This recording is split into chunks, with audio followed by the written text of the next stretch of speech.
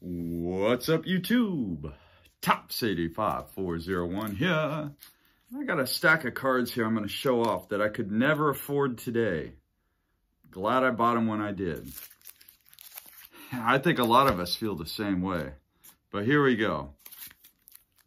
And these are all blue chip rookies. So I got a 1975 Topps Mini, George Brett, and an excellent near mint 6, or what do they call it? Excellent mint 6, excuse me. Couldn't afford that card now. Guys, this hobby's nuts. This hobby's nuts. Here's another card I couldn't afford.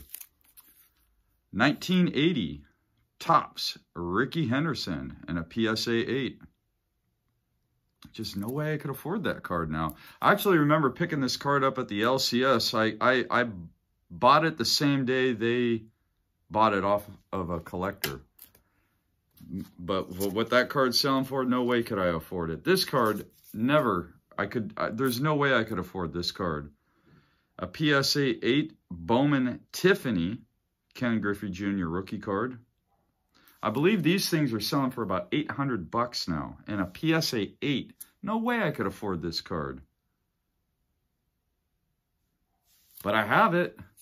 I'm thankful I bought these cards when I did, because I'm telling you, I could never afford them. Here's another Griffey Tiffany rookie card. PSA 9 Topps Traded Tiffany Ken Griffey Jr. rookie card. It's a $1,000 card now, man. There's no way, no way. No way I could afford this card.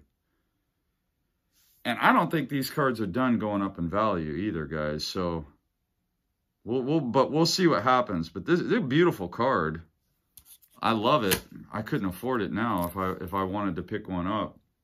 This card, 1969 Topps Reggie Jackson and a near mint 7. Boy, you talk about a card there's no way I could afford. Not this one, no way, not anymore. But it's in my collection. And this card, I was on eBay last night.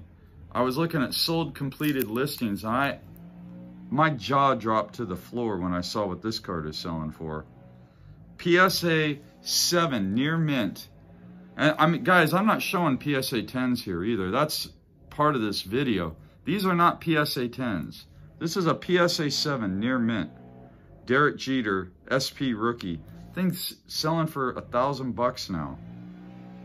And I wouldn't be surprised if it goes higher, because all the 8s and 9s are dried up. They're not affordable for a lot of people. I mean, $1,000, I guess some people are saying, yeah, you know what? That card's tough. I'll pay $1,000 for it.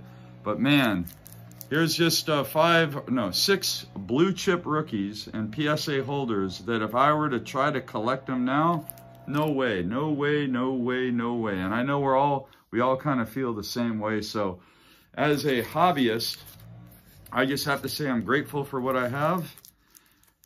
And I'm grateful for what I've got. And boy, if I would have known now what I knew back even a year ago, my collection would look a whole lot different.